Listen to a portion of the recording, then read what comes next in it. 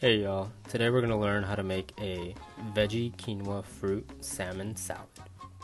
So while our quinoa is cooking, let's get out lots and lots of veggies, 4 cloves of garlic and an onion. And then you want to chop them up. Take a selfie break, season your protein of choice, and get that cooking on its own. Alright, let's cook those veggies and season them up.